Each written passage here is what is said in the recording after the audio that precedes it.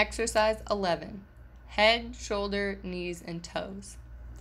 As the name suggests, touch both hands to the head, shoulder, knees, and toes while sitting straight at the edge of the chair, then reverse the sequence. Repeat this 2 times. For those who were unable to reach their toes without losing balance, try to reach as far as they can while it's still comfortable. Variations can be created with the pattern. To make it easier, perform this exercise slowly and only reach as far down as the knees and not further.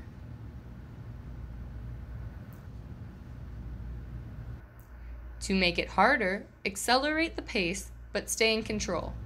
Stop if the participants get lightheaded.